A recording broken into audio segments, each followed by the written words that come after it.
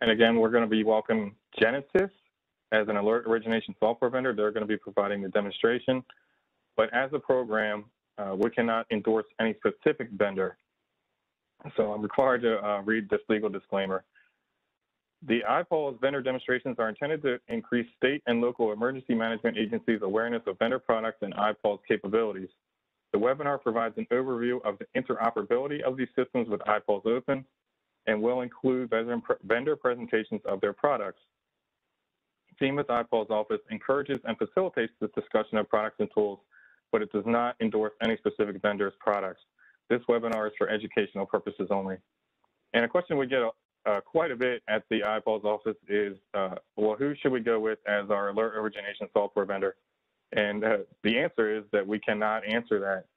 Yet another reason for hosting these webinars, to provide some education or a place to start for alerting authorities seeking out a new vendor or alert origination software tool. And as I mentioned today, we're going to be welcoming Genasys, and it's going to be presented by Paul Naiman. And for any specific vendor questions, please reach out to Paul. His email address is listed here on the screen. If you're wondering, before we start the demonstrations, why our cameras on and on, we've had some issues with lag, so we just don't want to interrupt any portion of the demonstration by having our faces on the screen unnecessarily. So with that, I think we'll go ahead and get started. Paul, are you there? Yep, absolutely. Thanks, Justin. Just a quick comms check. Let me know if you can hear me well. I can, and I just passed you the ability to share your screen. Got it. Wonderful. All right. Let me just zoom everything out of the way here, the WebEx controls, and we'll get started.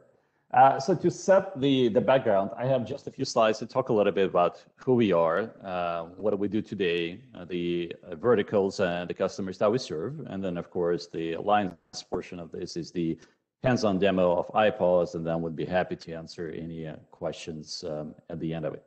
So with that, let's get started. So who we are the critical communications company. We've been on the market for over 15 years now. Previously known as LRAD, the long-range acoustic device manufacturer. So we started in the hardware world developing speakers that can broadcast voice and tone for miles around with extreme high clarity. So today we serve like the Google searches. We are the dominant in the market of outdoor warning systems.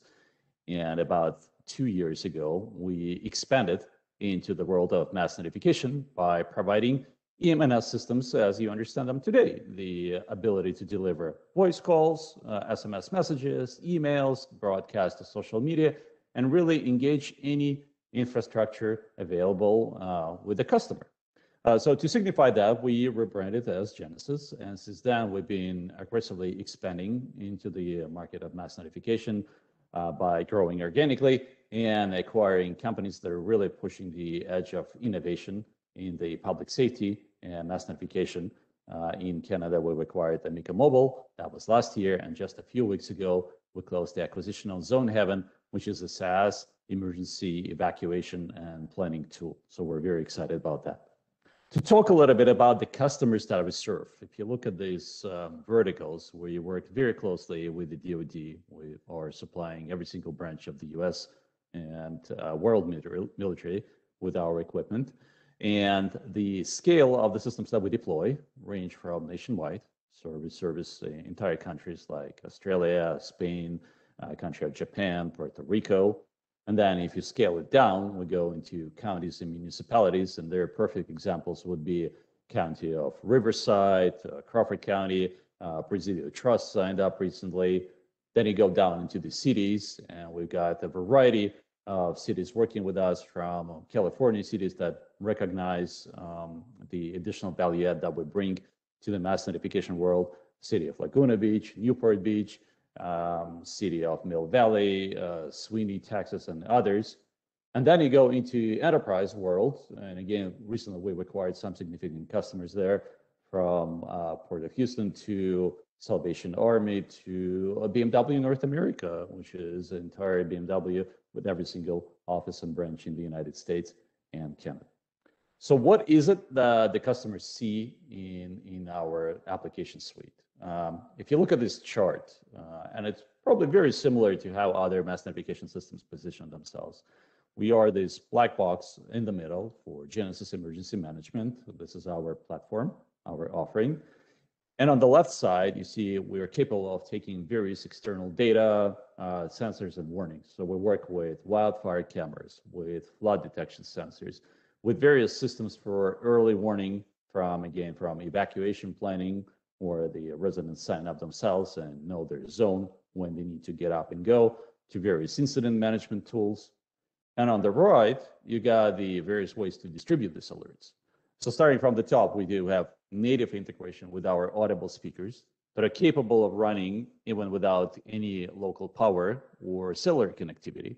So essentially, we become the system that is capable of operating even when your entire infrastructure is impacted, either in a major hurricane or earthquake or a wildfire, when all the traditional means have been rendered useless because the cell towers are gone or they're not functioning. Our equipment is capable of broadcasting the message to the community, to the public. And this is what the SLED emergency managers see in our solution. This is why it has been highlighted in recent California fires, in Australian wildfires, really in every major disaster. This is usually the means that are still active and able to deliver messages when everything else fails. But of course, on top of that, you got the regular traditional means of delivering SMS notifications, phone calls, to a mobile app push, cross-post to social media, output to other CAP-enabled systems, from digital signs to maybe freeway signs and so on, delivery of email, delivery of desktop alerts, and of course, integration with IPAWS, which is why we are here today. And then finally, what we got here running at the bottom is our unique capability to integrate directly with the carrier hardware. So we're capable of delivering SMS with location-based geofences and do cell broadcast. We're able to tap in and essentially understand every single device that is functioning on the carrier network, whether you're a tourist landing in the country or you purchased a new phone and got activated. We can now see the capabilities of the phone, where you are, and broadcast to even without an opt-in, which is a fantastic ability for a mass notification system. So with that, let me pause here. I don't want to run any more slides. This is really a brief intro about who Genasys is, what we do, and then let's focus on IPAWS. So with that, let me switch to the actual software suite and talk a little bit about. Paul, let me. I'm sorry, I'm going to jump in here really quickly and just share with the audience. So what we're looking for in these demos, and Paul is aware of this, is an alert that's going to be sent to the IPAWS lab, and Kiera is at the IPAWS lab to confirm that the alert is received. So we're not sending a live alert, it's just a test, but it's mimicking the live environment, and that TV there will display the alert, and we're going to hear it come across as you would on a TV or radio through the EAS devices that are at the IPAWS lab. So I just wanted to share that with the audience before you get going, Paul, but awesome. Yeah, thank you. Yeah, thank you, Justin. All right. So let me walk you briefly through the elements of the interface that you see here. So we're very much map-centric. We firmly believe that every single critical communication needs situational awareness. So with that, you can see the map is on the right side of the screen. We're natively integrated with Esri and ArcGIS. We do support other forms, open layers, Google Maps, Bing Maps, and so on, live traffic. But for now, let me focus on Esri, because that seems to be the staple for SLED customers, at least in the United States. So what do we see on the screen? We see my map is presented on Bay Area. This is where I am normally located. You can see some customers are clustered around San Jose. I populated some demo accounts on my system. You got the company bounds. And of course, we've got live layers as well. So let's enable weather radar and maybe hotspots as seen by satellite.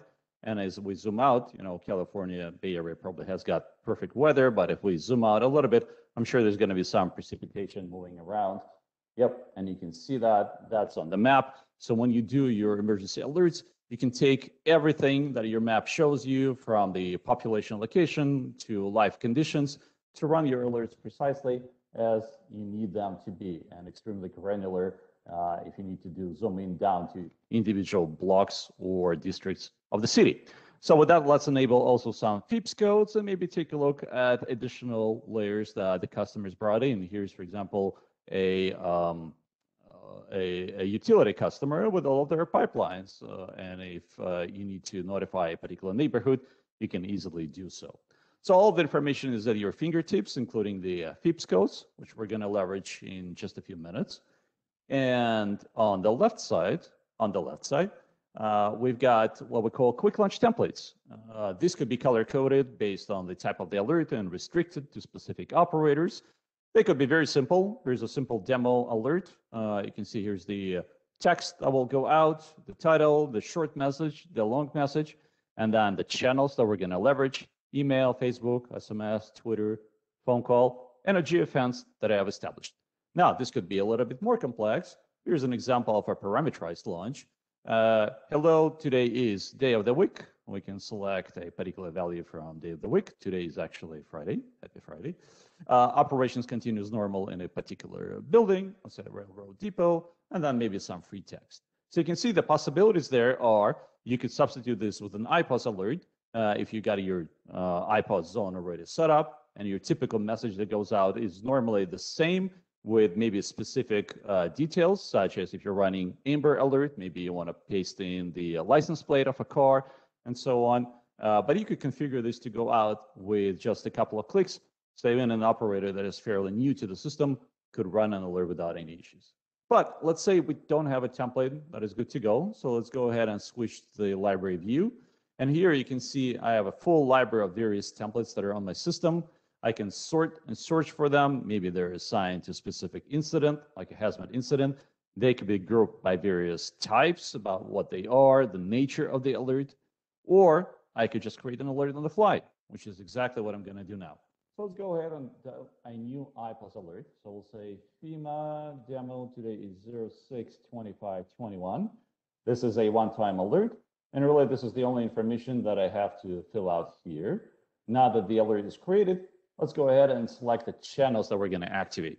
You can see on my sandbox, I got the various integrations already set, from speakers to SMS to push notification, email, phone, built-in web page, social media with Facebook and Twitter, RSS feed.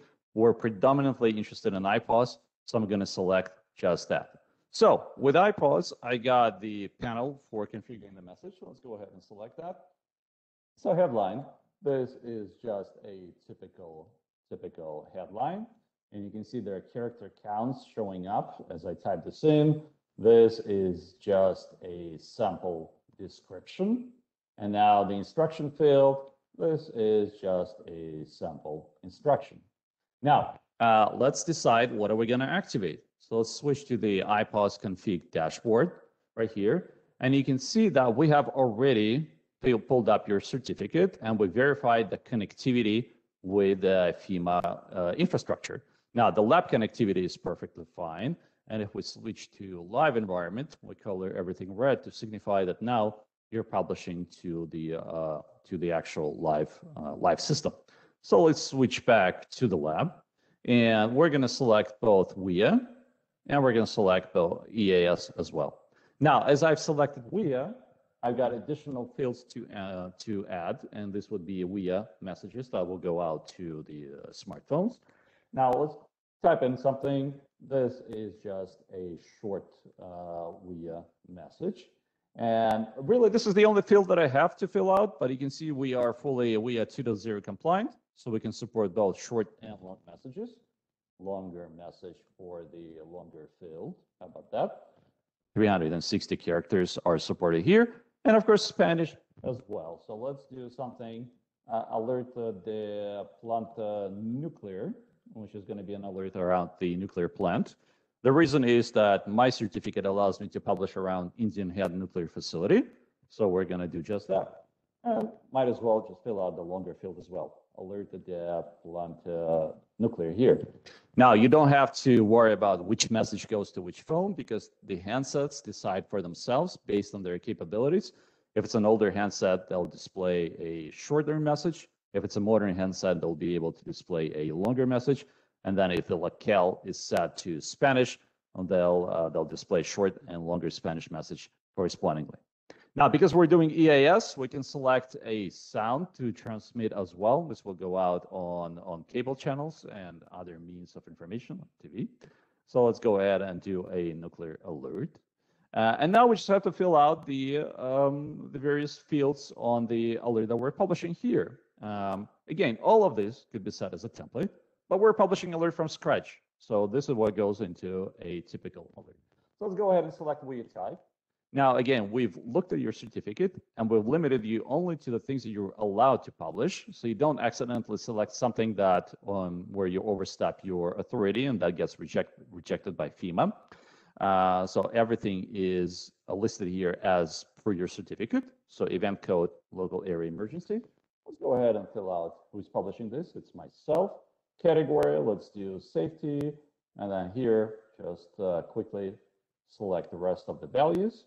And at this point, we're almost ready to publish, except we need to fill out where are we publishing this. Now, because we're WIA 2.0.3.0 compliant, if you know your FEPS code, if your county only has one FEPS code and you want to publish FEPS code wide, you could just type it in, or we could do a geofence. So let's go ahead and do that.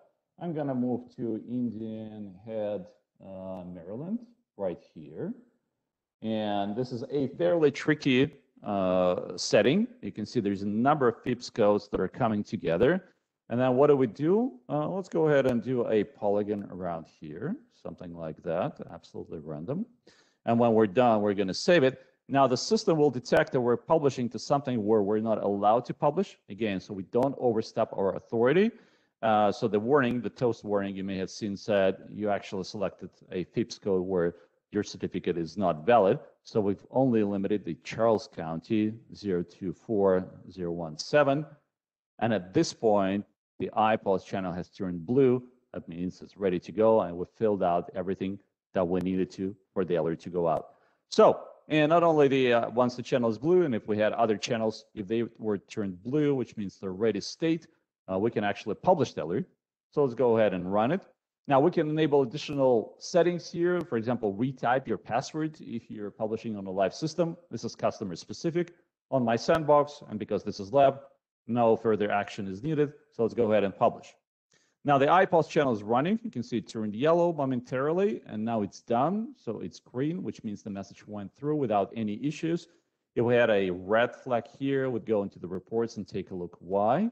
But there's a couple of ways to confirm that everything worked out nicely. So for example, we can take a look at the official event viewer on FEMA site, which is available for the lab. Here's our latest alert. Let's take a look at that. And you can see that WIA message went through, EAS went through, all hazard feed went through, and we didn't leverage no weather radio. Now, pause here for a second for Kiara to confirm. And yes, we are receiving the alert here in the lab, and you can see it scrolling across the television, and you can hear it on the EAS devices as well. All right, fantastic. Now let's go back to the tool, and here's another way to confirm this. Go ahead, sorry. All right, let's go ahead and confirm. Here's another way to confirm this. We have a built-in IPAWS monitor that actually monitors everything that's happening on the system nationwide. Here are the latest alerts on the live feed. You can see here's a flood warning. You can see the polygons that are specified. And because we're looking at live weather, we can actually evaluate what is indeed going on there. With full details about how it was published, who published it, we can filter this out by category. Let's go ahead and take a look at safety alerts. Let's go ahead and do that. So here are all the latest safety alerts, child abduction emergency, not an actual message. Again, someone just kind of running test alerts.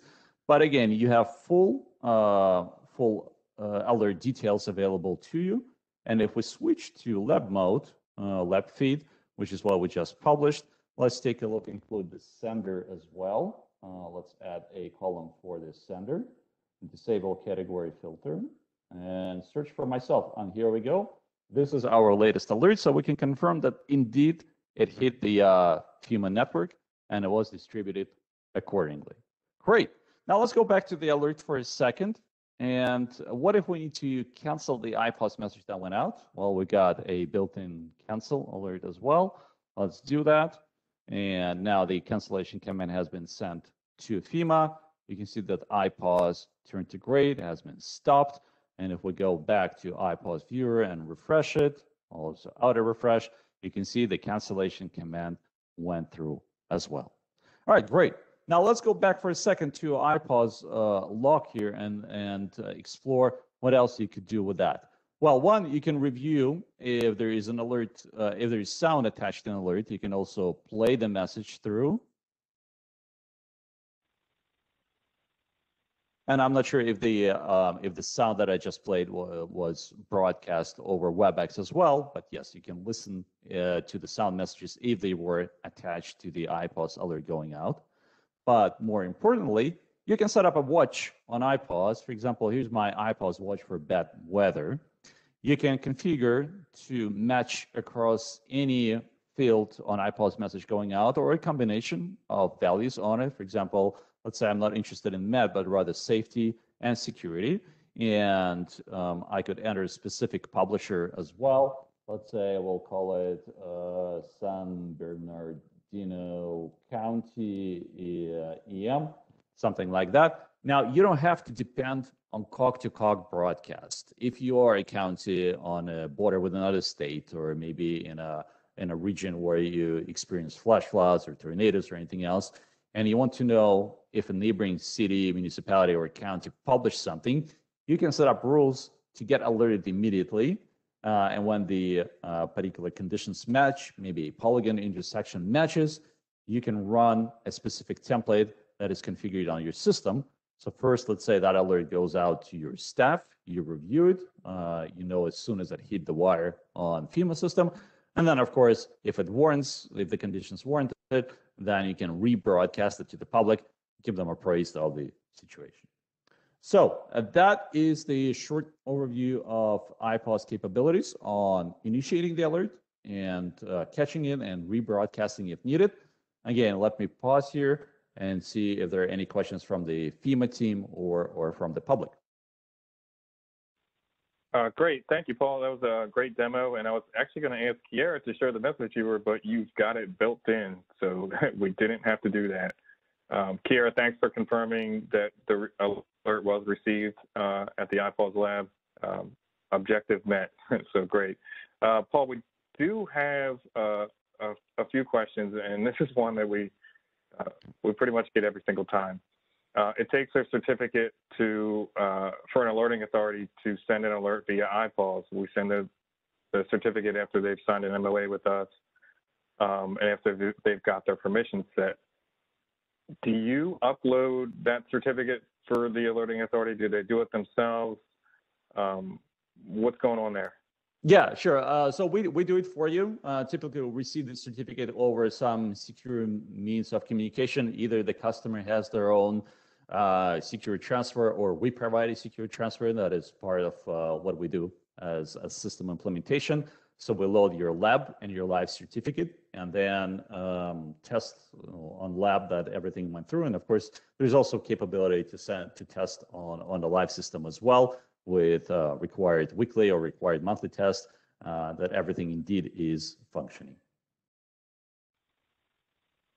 Okay, great. And I also want to say, while you have the screen up, you did get that WIA, short English, long English, short Spanish, long Spanish. You got that right. So IPAWS requires at least the WIA short English, or their 90-character message.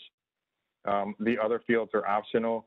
And Paul was correct in saying that, you know, if phones are able to carry the 360 or display the 360, that they will. If they're not, it'll default back to 90. And if your phone is set to Spanish, then you'll default to the 90 or 360, depending on which what your phone is capable of doing. So thanks for hitting that. We do not, as IPAWS, translate. We don't do automated translation. We say if you're going to do that, that's certainly fine. But just please confirm that the message is, was translated correctly before you hit send. But as far as Genasys goes, Paul, do you offer any type of automated translation or send them over to Google, or what's your? Yeah, absolutely. So we do offer automated translation. Let's say I add SMS, and when you switch to any other conventional channel, you can add languages on. I've just duplicated the alert that we published. So let's say I need to run an update. I could take my previous message exactly as is and then add something on top of that. So let's say I want to distribute this over SMS as well. I can add other languages. You can see that I got Spanish and French enabled on my system. So if I do Spanish, I can launch auto translate and support essentially all the languages that are supported by Google Translate. So that's not an issue, but exactly as you said, Justin, because FEMA discourages automated translation on IPAWS, we leave IPAWS channel out of it. So this is where you would have to leverage your own knowledge of Spanish language, if you will. Okay, great, thanks.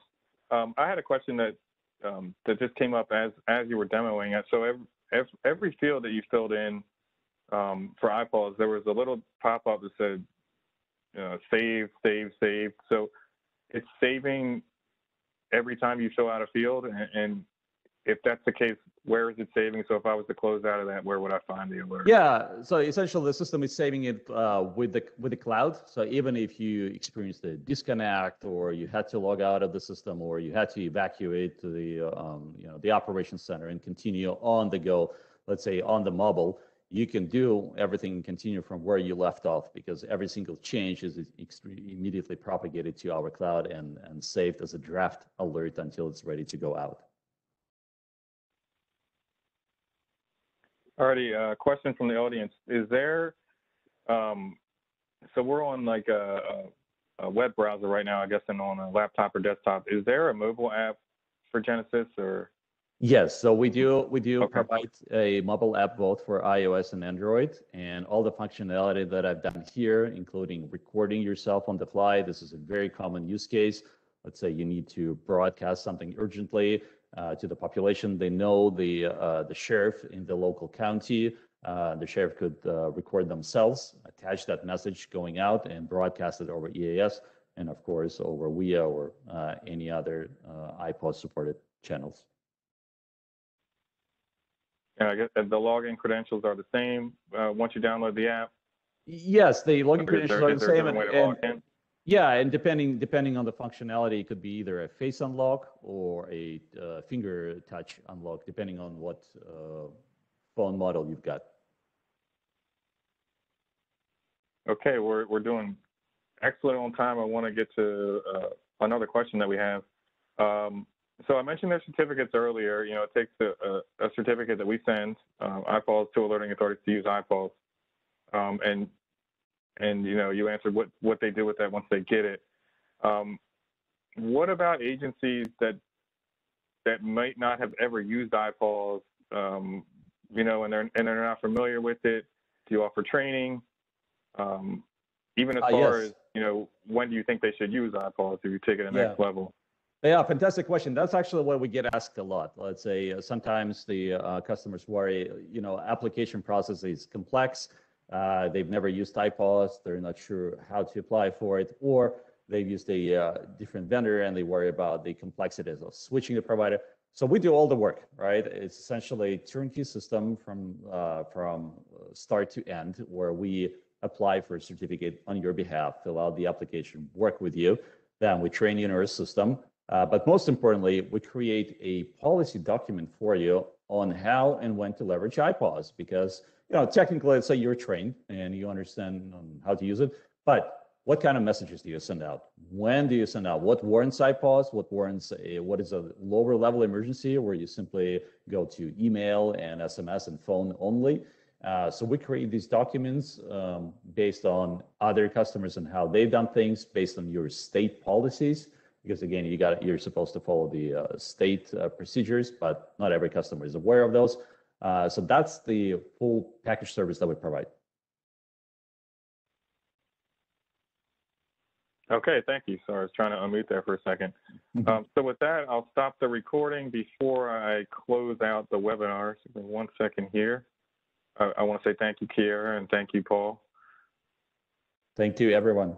Thanks for